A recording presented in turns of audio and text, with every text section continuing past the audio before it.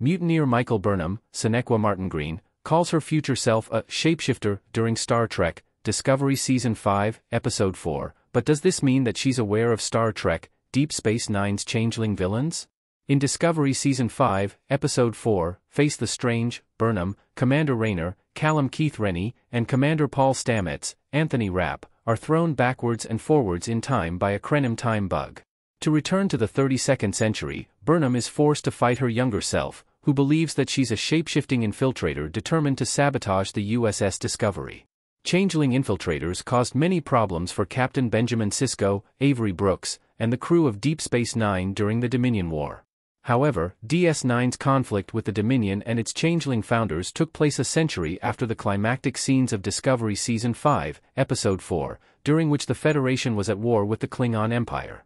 This makes it unlikely, but not impossible, for the Season 1 version of Michael Burnham to be referring to one of DS9's changelings in Star Trek Discovery.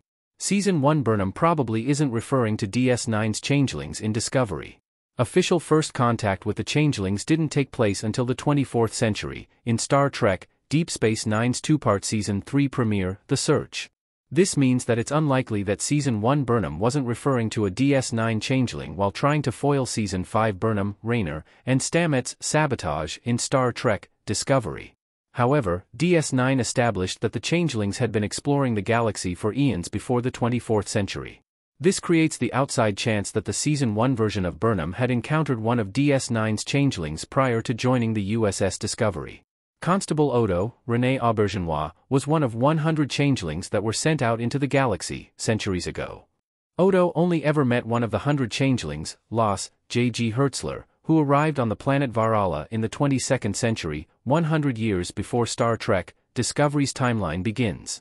Odo made it further than Los, arriving in the Alpha Quadrant, where he was discovered by Bajoran scientists. It's possible, therefore, that other members of the 100 changelings were encountered by Burnham while she served aboard the USS Shenzhou. Alternatively, Burnham was referring to one of the many Star Trek shapeshifters that aren't changelings. Star Trek shapeshifters that aren't changelings. Star Trek Deep Space Nine's changelings are just one of many aliens that have the ability to change their shape to imitate other forms. One of the most memorable shape-shifting alien species in the Star Trek canon was the chameleoid, Marcia, Iman, who both kissed and impersonated Captain James T. Kirk, William Shatner, in Star Trek VI, The Undiscovered Country. Another shape-shifting alien with romantic intentions was Species 8472 from Star Trek Voyager, one of whom impersonated Valerie Archer, Kate Vernon, and romanced Commander Chakotay, Robert Beltran. Shape-shifting could even be taught, as seen in the Star Trek the original series episode, Whom Gods Destroy, in which Garth of Azar, Steve Inat, showed off the abilities he learned from the Ontos natives. The Traveler from Star Trek, The Next Generation also had shape-shifting abilities, impersonating Wesley Crusher's Father Jack in Journey's End. Some members of Star Trek Enterprise's Suliban species had technology that enabled them to shapeshift, enabling them to infiltrate various situations.